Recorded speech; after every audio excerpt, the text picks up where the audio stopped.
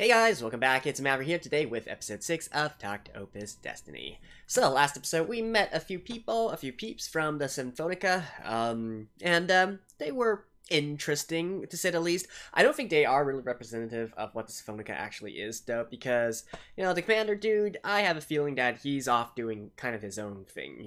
Might just turn out to be one of the big antagonists of this series, of this season, but we'll have to see about that, right? And then we're also introduced to a few of the mechanics, if you will, in regarding to the music cards, and also giving us very ample hints of how they are going to be proceeding with the mobile game in the future. I think it's pretty obvious it's going to be a gacha game, and you can roll for all the various different music cards and whatnot who haven't bonded with a conductor yet, so I guess maybe one conductor can have multiple music cards.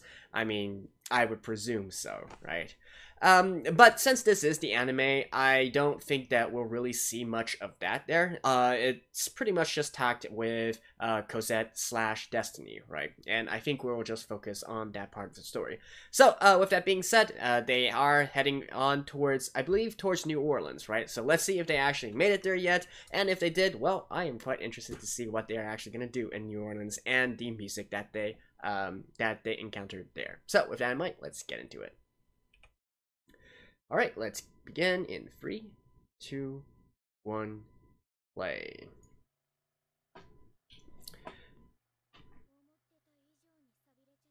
Oh? Yep, that's New Orleans. So, are we actually gonna get some jazz influences this time? In the music cards and whatnot?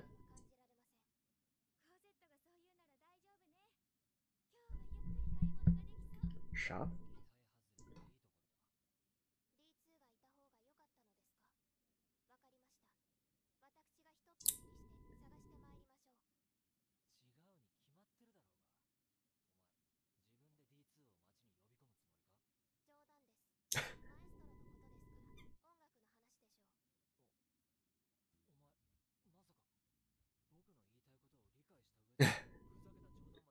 Hey, she's growing.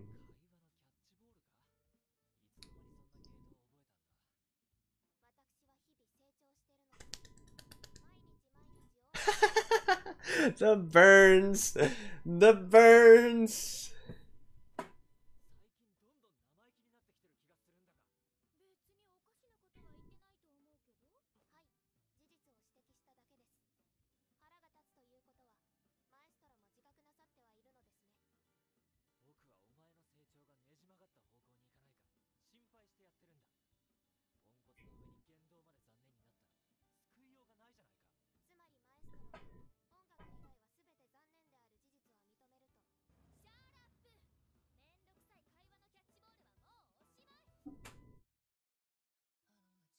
Oh, okay. So yeah, so I guess they are in New Orleans now, and all the other music cards that we've seen up to now have been heavily classical music inspired, right? Obviously Destiny is one, and like Valkyrie that we just saw last episode, obviously inspired by the Flight of the Valkyries. So, I mean, that is a little bit more contemporary compared to the others, but it's still what we call a classical piece of music, right?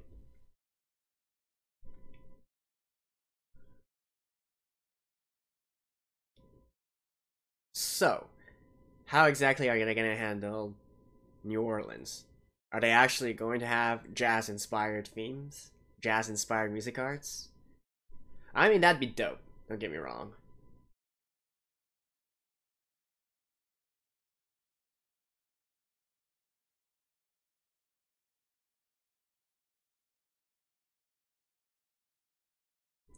Dun dun dun dun dun dun dun dun dun dun dun dun dun dun dun.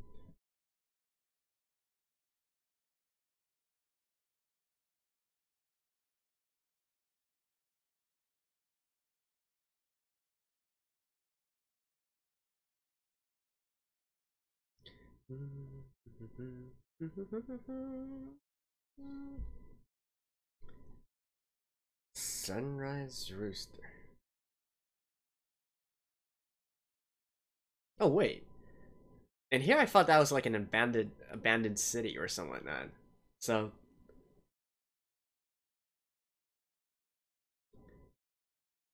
Are you a kid, Tact? Oh.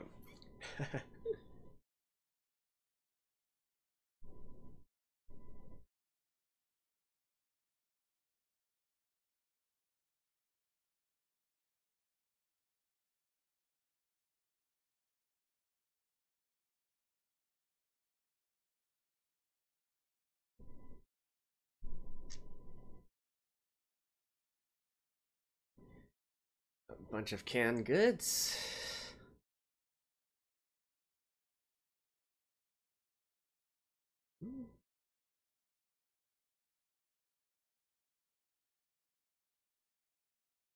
Including you.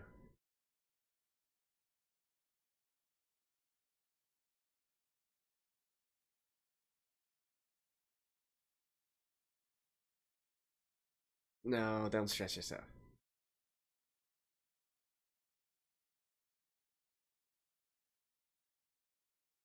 Okay, is that what's gonna happen this episode?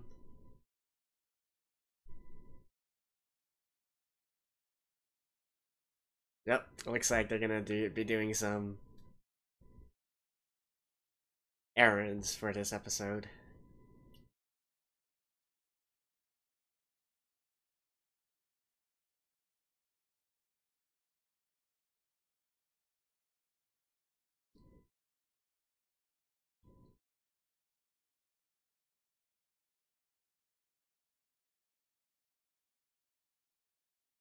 Oh, this is a nice part of town.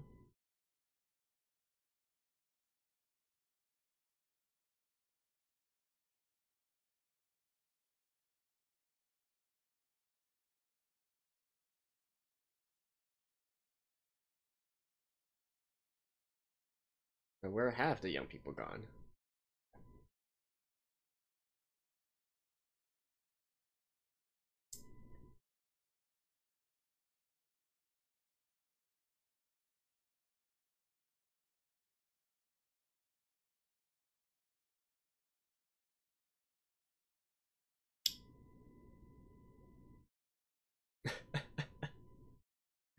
Yep, looks like they're gonna go around town, fix stuff, run errands, and all that.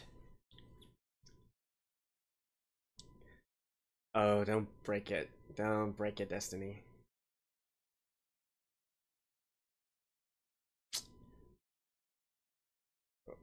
What did I expect?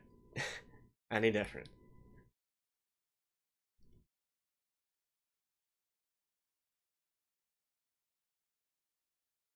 Yep, looks like we're going to go around, do lots of errands.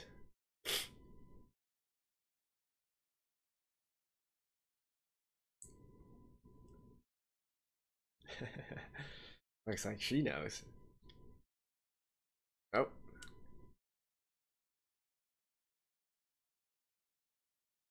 I guess Tact is having a nightmare right now. Oh.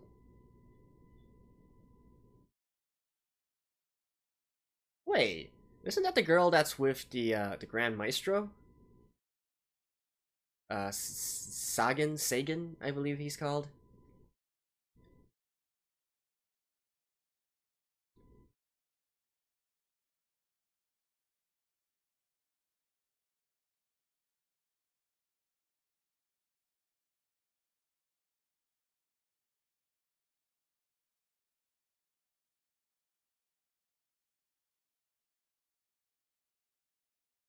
Oh, I guess we're gonna get to see a speakeasy of some sort, eh?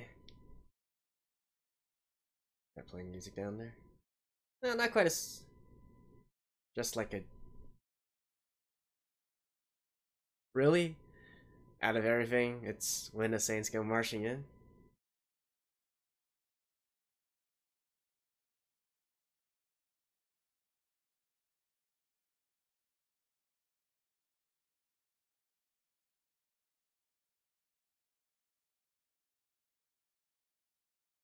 Der Meister von Nürnberg.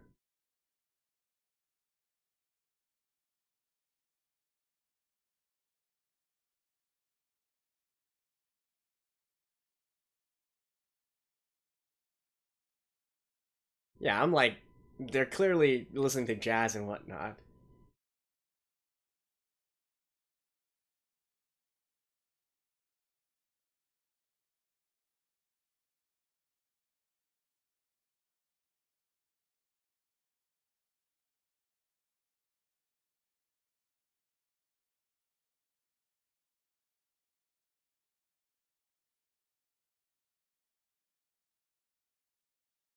What?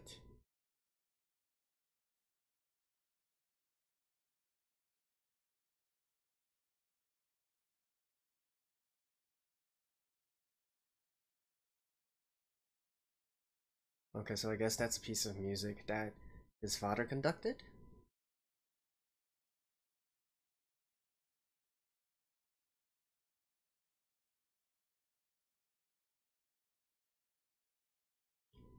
Rhapsody in Blue. I feel like that's a famous jazz piece? I'm not quite sure though.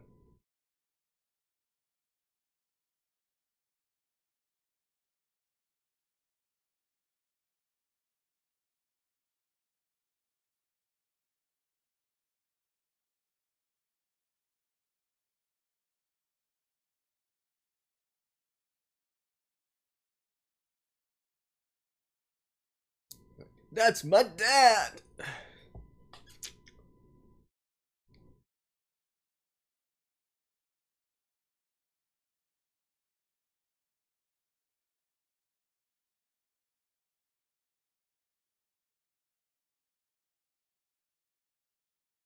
Where are the young people though?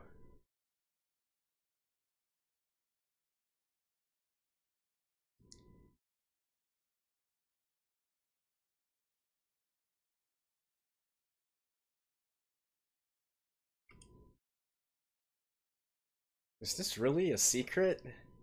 You know, I was half expecting them to have like secret doors and whatnot, right? Kind of like the speakeasies of the 1920s or 1930s.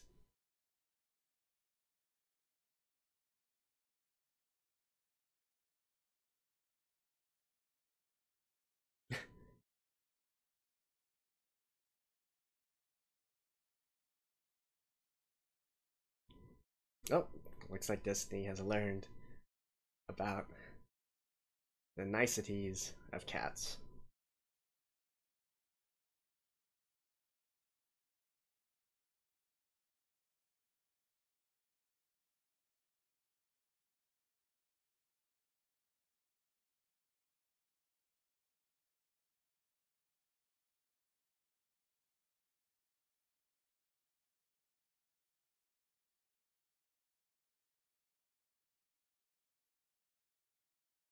What now?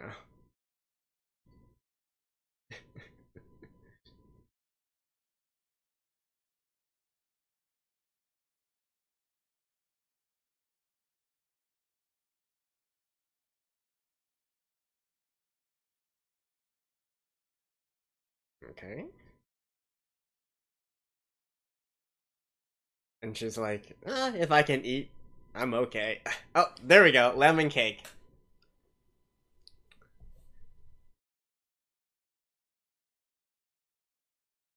Okay, so I guess they're off doing their own things right now.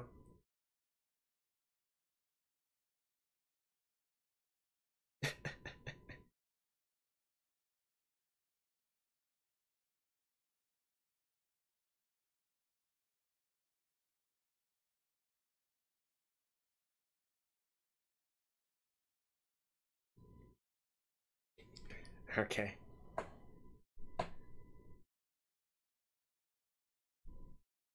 Now she doesn't care. She's just like, I got cake. I'm satisfied.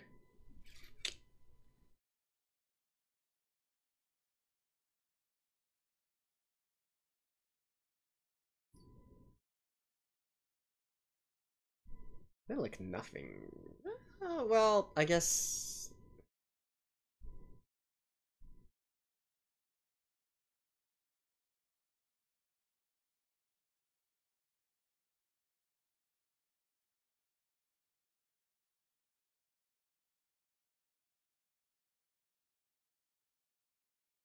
Oh.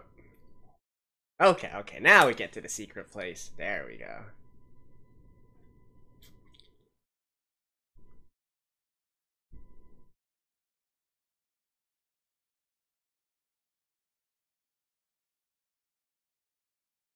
Sounds. Eh, yeah. Sounds a little bit out of tune.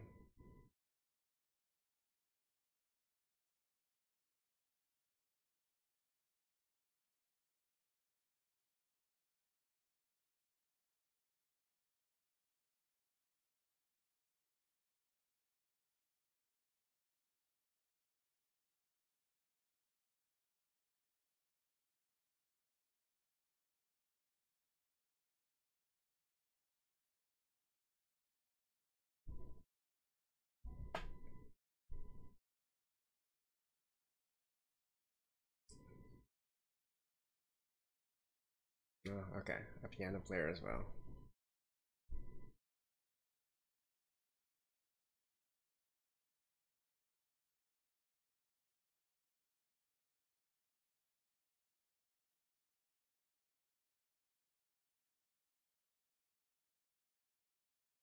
But damn. Like, who uses a grand piano in a jazz, in, this kind of... In this kind of stage, right?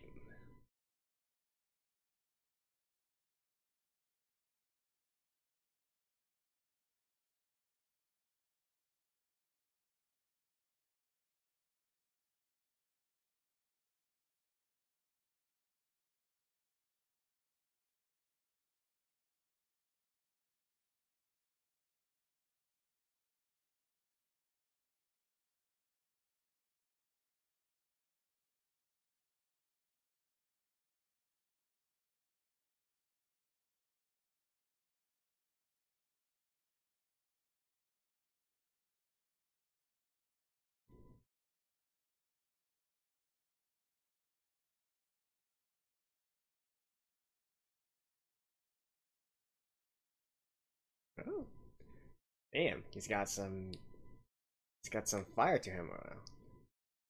So what is he going to play? Rhapsody in Blue?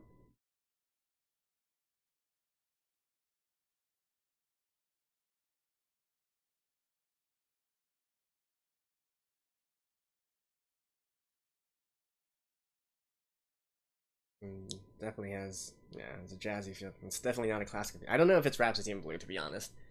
I'm not familiar with that piece of music.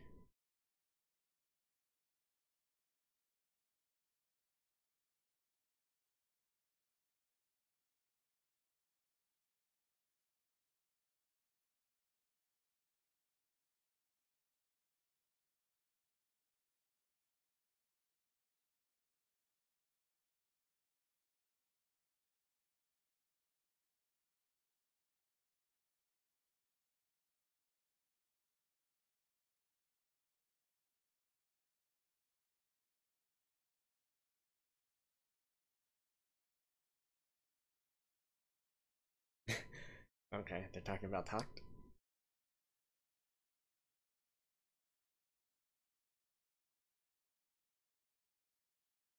I don't think so.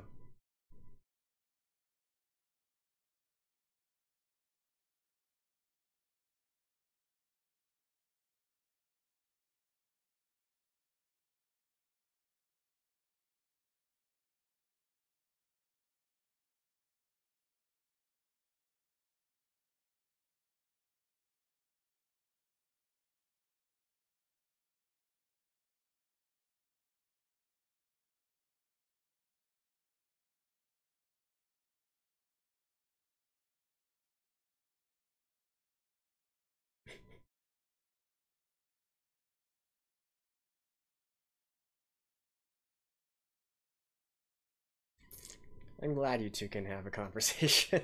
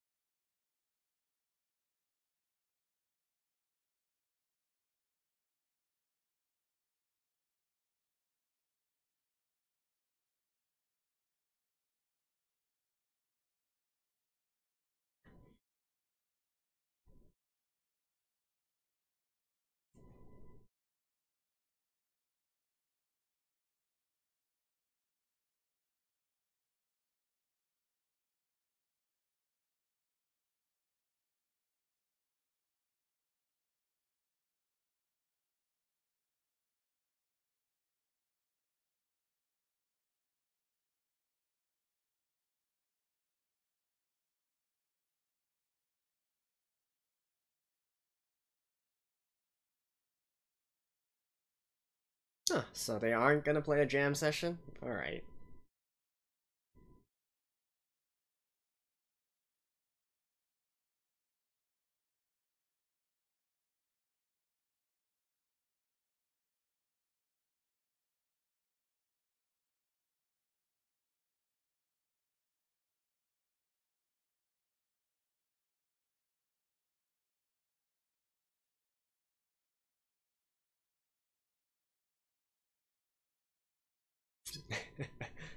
Well, that's his unique ability, I guess.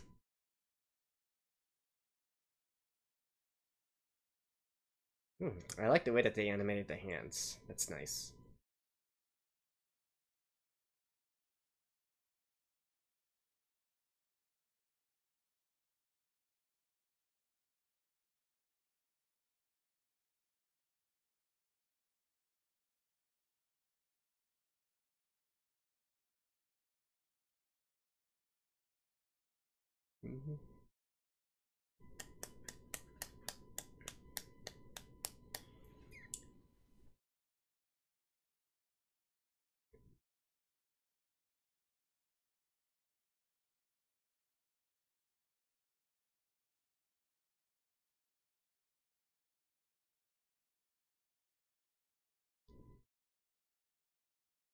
Similar to cassette. Although I guess everybody, I guess. That's it? And they're just done with New Orleans? Alright then.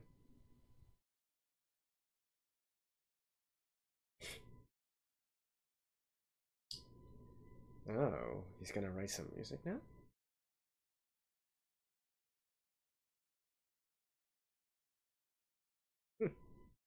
Nah.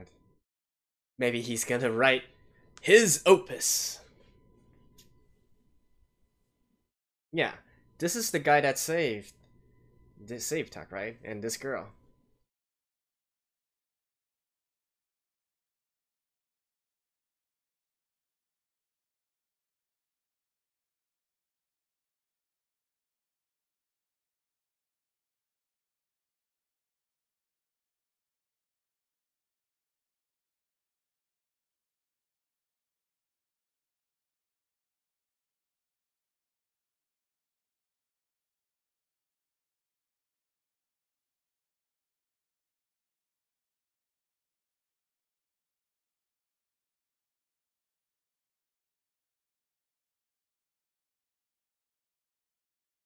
Rooster. That's his father's nickname? A rooster? Alright.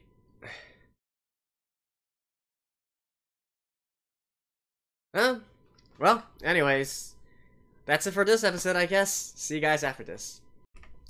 Well, alright. A fairly uneventful episode, all things considered. So I guess that answers to the question on is there going to be any jazz-based music arts, right? Judging from the fact that they're just, like, in and out directly, I'm guessing not. I'm guessing that, indeed, all the music arts are more classically inspired, if you will. So, yeah, but I'm glad that they actually still made a stop in New Orleans anyways, right? The birthplace of jazz and all that. Even though we didn't really... Well, actually, no, wait. That Rhapsody in Blue was definitely a jazz-inspired piece, if nothing else. So we got a little bit of that, right? But, you know, honestly, nothing much happened this episode. They basically went around, did some errands, you know, each off doing their own thing. Maybe we learned a little bit more about how Takt views, you know, his father's death and whatnot.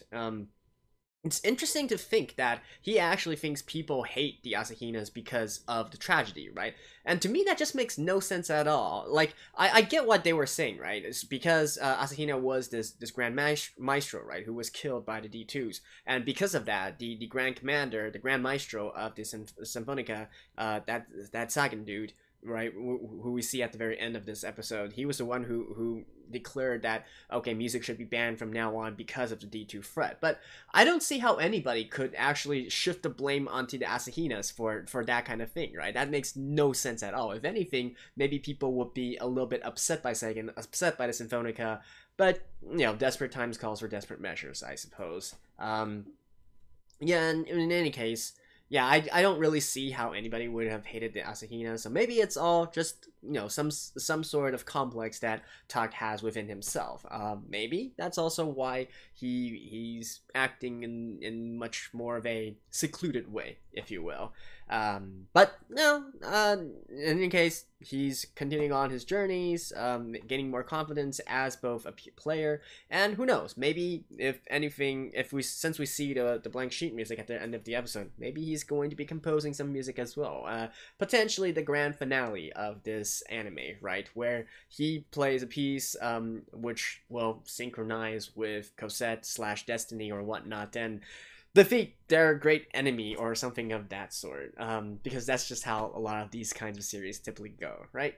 But we'll get to that when we get there. Now, that Sagan dude that we saw at the very end, he's obviously the grand, I think they call it the Grand Maestro, right, of the Symphonica. He's the head honcho of everything that's happening up to this point. You know, technically they're also the ones who hold the music card technology, create music cards, and they're the supposed first line of defense against the D2s, right? Now, I don't think that they are a bad organization. I actually think, all things considered, you know, up to what we've learned up to this point and whatnot, I actually do think they're doing the right thing. And Sagan probably does have a you know, a noble goal in mind, right? Now, could it be somewhat twisted, right? Like, for instance, his little dialogue at the very end there definitely gives this kind of vibe where, you know, maybe he wants to promote, like, if I'm gonna take something a little bit more from Evangelion or something, like promote the advancement of humanity through this combination of music cards, and D2s and whatnot, right? Could it be that type of situation? I don't really know, but still, up to this point though, I do have to think that Symphonicas are actually a force for good.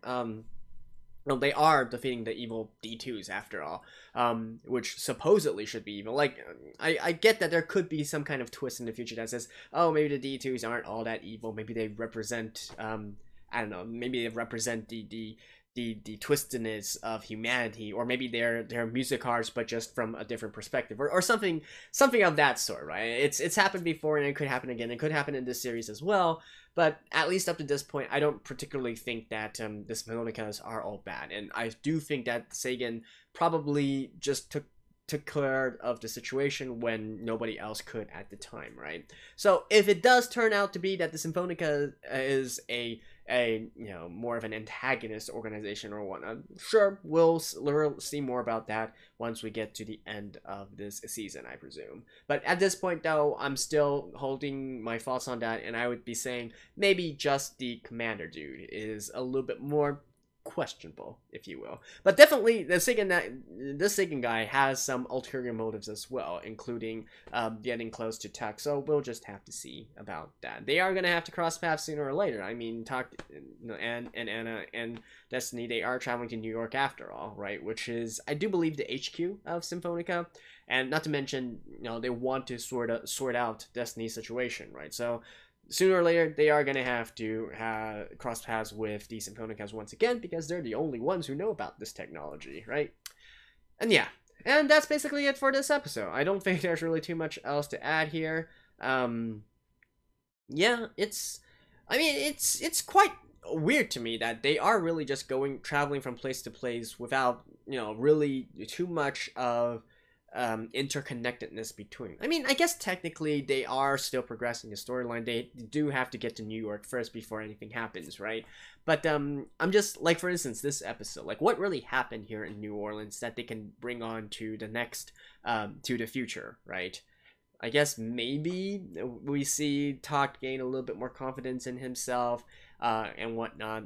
We see, but that's basically it, right? Like Destiny's growth as her own character, and being more normal, not just the music art, but being more human as well. I feel like that would be happening regardless of if we had this New Orleans stuff or whatnot, or not. So yeah, it's just, you don't really see a lot of, like, connectedness between the episodes right now, right? But hopefully that will happen starting from the second half of the season once they eventually get to New York. Now then again, from New Orleans to New York, that is still a long ways off, right? So not really sure if we're going to be there in the next episode. I guess potentially they could still stop on the East Coast first, or maybe somewhere, you know, somewhere. Actually, did they say they were going to Chicago? I can't quite remember, but I think it would kind of make sense to also stop at Chicago, right? Even though it isn't technically, like, you know, in terms of like music relevance and whatnot. Actually, no, wait, Chicago has a symphony, doesn't it? I mean, I can't quite remember, but that, you know, it doesn't matter. The story probably really starts putting together into a continuous flow once we get to New York. So before that, I guess we'll just enjoy the ride. So thank you guys, and I'll see you guys next time. Bye bye.